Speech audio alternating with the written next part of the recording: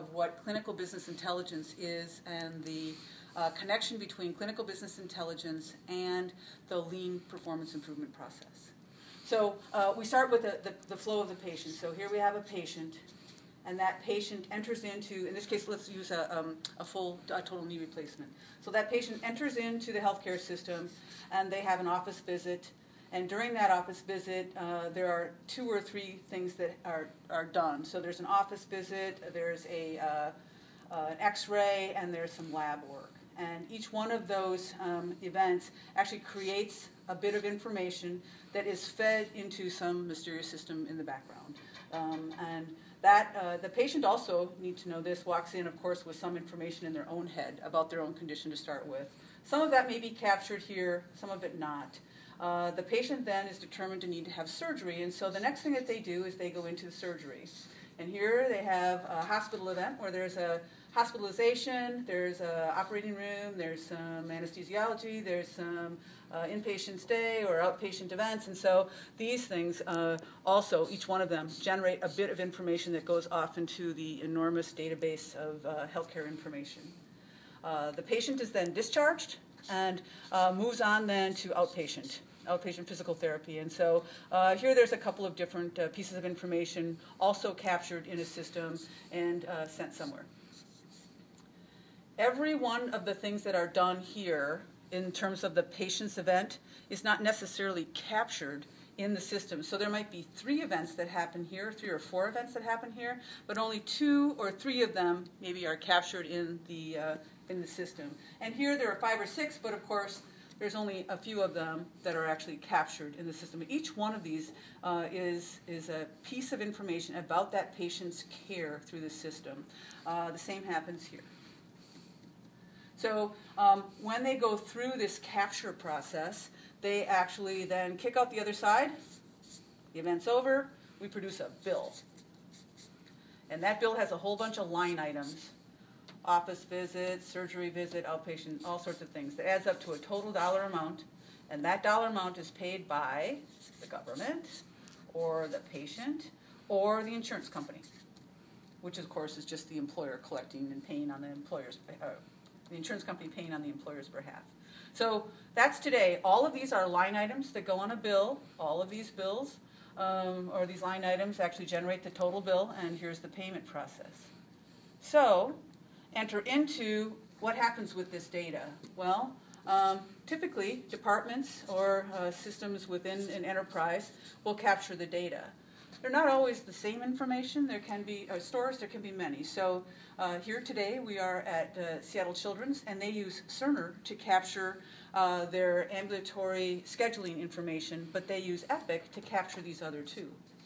So information is not necessarily easily accessible, and the individuals out on the floor, the nurses and the other caregivers, the other clinicians are out here, and they may or may not have access to some of the data.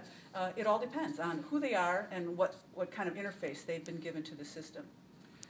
If we were to try and describe what is the difference between clinical business intelligence, these data collection and data store, this is data collection. We have now gone through the process of actually caring for the patient, and we've generated a whole bunch of pieces of information, primarily for the purpose of creating a bill, but we also have collected this information for historical analysis.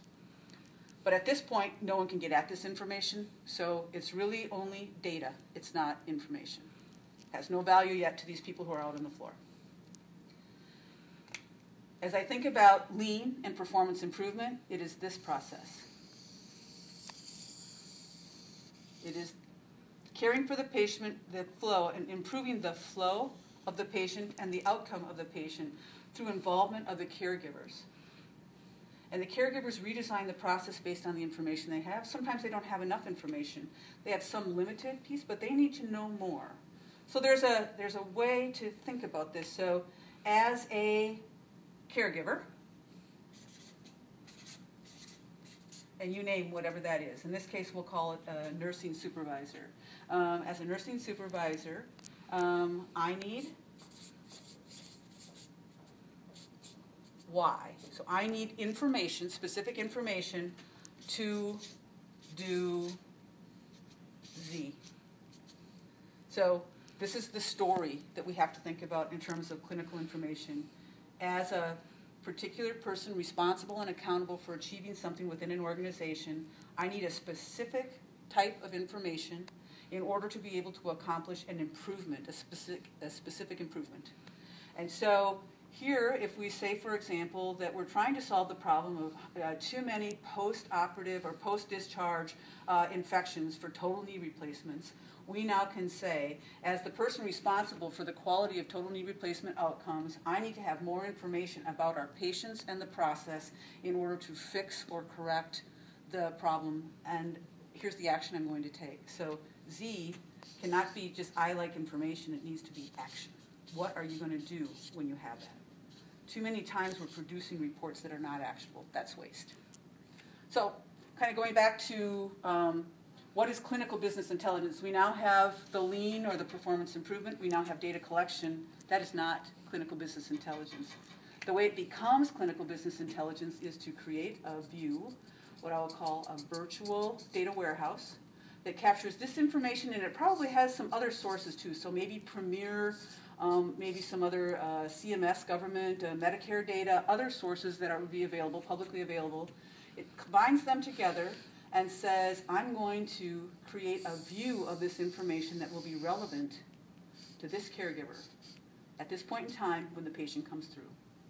And that's going to help this person understand how to take better care of the patient, how to eliminate waste from the process of caring for that patient, and how to pass that patient through to the next process on a very efficient and high-quality manner.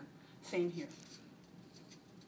So this is clinical business intelligence. It's the presentation of all of these data stores in a way that is relevant and timely, meaning meaningful or actionable to this person, so that they can take better care of the patient at the moment in time. I think that might explain it, Mike. Are we missing anything? What about what changes with healthcare reform, and so we're no longer going to be paid for line items? Okay, so what does payment reform really mean? So today, every one of these pieces, every one of these dots represents a line item that gets represented on this bill. So here's an office visit, here's a lab, here's all the lab results, here's the x-ray, here's all the charges for each x-ray view. That information is captured here. There's a charge for every one of them. That's rolled up to this total bill. The more dots you have over here that generate more lines on this bill, the more money you make. That's today's payment system. That's fee for service. Every one of these is a surface. There's a fee associated to it. The more fees you have, or the more services you deliver, the more fees you have. In the future, there will be one total dollar amount for one episode of care. So in this case, we're talking about total knee replacement. There will be a single dollar amount that is established for the event, this entire episode of total knee replacement. And that bill will have one line on it. It will say total knee replacement, and it will be X. Now, the thing that happens here is that if you are a very efficient organization, one who's gone through all of this process improvement and really eliminated a lot of these wasteful dots and actually smoothed the process so that there's not a lot of iterations such as readmissions or extended care because of infection, things like that, you will have fewer line items, which actually represents a resource drain on your organization. And you will still get the same amount of money as the guy down the road who has still many line items, each representing a resource drain, but not getting any more money for it. So organizations need to become much more effective at understanding, based on information, actual evidence, what are the points of care now, what adds value, what is wasteful, how can it be done in a more efficient manner to generate fewer resource drains to achieve the same high-quality outcome for patients. And in that way, they will have competitive, long-term, sustainable revenue stream. Okay. Another question comes up that clinical business intelligence or this a problem is positioned as that's an IT thing. Under the current system, where do you see what's typically the way that care delivery people and IT departments interact as far as solving problems? It's tragic, yeah. Yeah. But I'll tell you anyway. Okay, so So right now, let's just suggest that this is an organization that has adopted a performance excellence initiative. They're using Lean. They are going through rapid improvement events or other types of continuous quality improvement events, and they have some limited information to them, available to them, just based on the very basic screens that are available in these software tools that capture the data. And they want to better understand what's happening in order to figure out what is that. So if they're trying to solve the issue of post-operative infections for patients who have total knee replacements, they need information about who are our patients.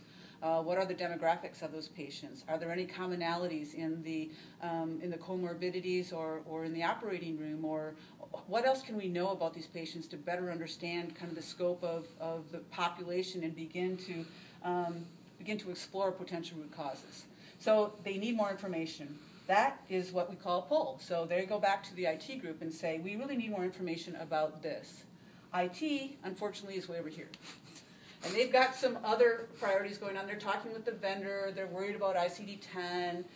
They've got to install a new version of their email system. They are very, very busy. And they can appreciate that you want that, so they tell you, you send through a project request, and we'll get to that. And so, meanwhile, you either have to decide, okay, we're going to sit on our hands and wait, or we're just going to guess based on what we know and move forward. Unfortunately, there's a lot of guesswork happening in process improvement because the information flow is not flowing at a level that actually supports the need of the performance improvement work. Great. Cool. Thank you. Yeah.